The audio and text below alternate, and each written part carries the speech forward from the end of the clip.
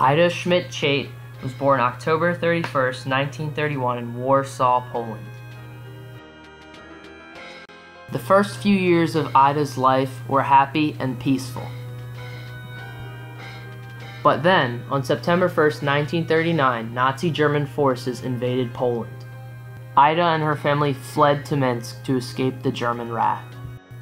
After a few months, Ida's family was discovered by the Russian Red Army and sent farther east into Russian territory. This map shows Ida's displacement from Warsaw to Minsk into Russian territory. While there, they worked in a gulag in the town of Chorny Yar.